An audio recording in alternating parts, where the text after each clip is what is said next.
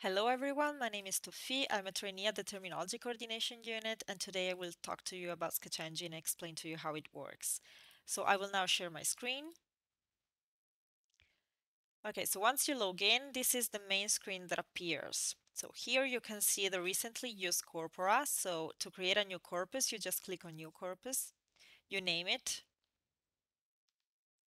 and then you select if it's a single language corpus or a multilingual one. In my case, it's a single language corpus. And then here you select the language you are working on, so English in my case. And you can add a description of the corpus, but this is not compulsory, so you can just ignore this field and click on Next. Now you have to upload your text. So if you have your own text, let's say PDF files or other files that you have on your computer, you just click on here. But if you want to find texts on the internet, you click on Find Text on the Web. Here you have three possibilities. The web search, where you just have to write some keywords, for example, treatment, COVID, and the tool will automatically find texts on the web with these words or this combination of words. If you have your own URLs, so links that you found, you can just click on URL and copy and paste the links. Otherwise, you can use the website function where you have to write the general website of a page. So if you found something on Wikipedia, you have to use the general website for Wikipedia, not the specific link. So this is why normally we use the URLs function, because it's normally this is the best option. So you just copy and paste the links that you found. This is very easy to insert them and very quick.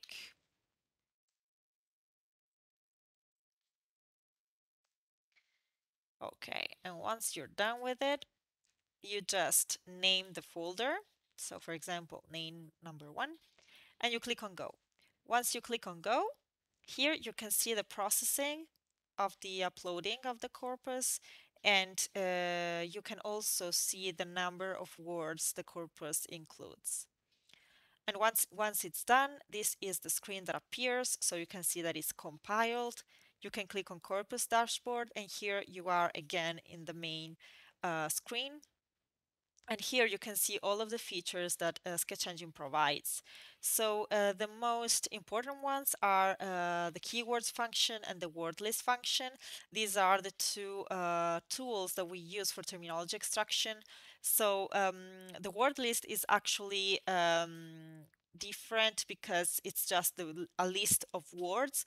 So here you can see all of the words that compose the corpus, so even punctuation, articles, and non-terms, let's say, so not relevant terms.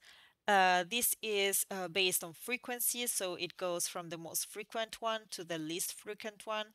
And you can also decide to just list adjectives or adverbs. And you can also use the advanced search, where you can use some filters like the frequency filter and other.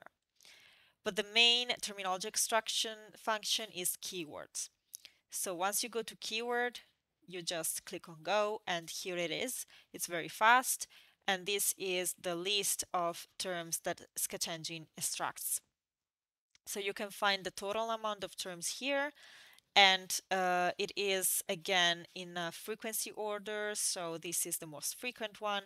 And if you want to consult its context, you just click on there, and here you have the context. If you click on the term, you can even enlarge the context, and the term will appear in red. So these are the simple terms, but you can also have complex terms. The complex terms function in the same way as the simple terms. So you have the list, and you can download the whole list in actually four different formats. You can use here again the advanced search, so you can select and add some filters. So frequency filters, and this is very important, maximum items, because automatically it's 1000. But if you want to look for more, if you want to have more results, you just have to add to, let's say, bigger the limit, so that sketch engine can find all of the terms that are there. Another function is the word sketch function, where you can find the collocations of a term. So for example, if you write treatment and you click on go, here you can find all the modifiers, meaning the adjectives that go with treatment, nouns, verbs, and everything. So this is very, very useful and important for terminologists and translators. And these are the three main functions. And then you have more specific ones based on the type of research and analysis you want to carry out. So in this case, the word sketch difference, you can compare the collocation of two different terms. So if you click on it, you just write the first lemma, the second lemma, you click on go, and then Sketch Engine compares the collocation of the two words that you have written. The thesaurus is also very interesting, and it's a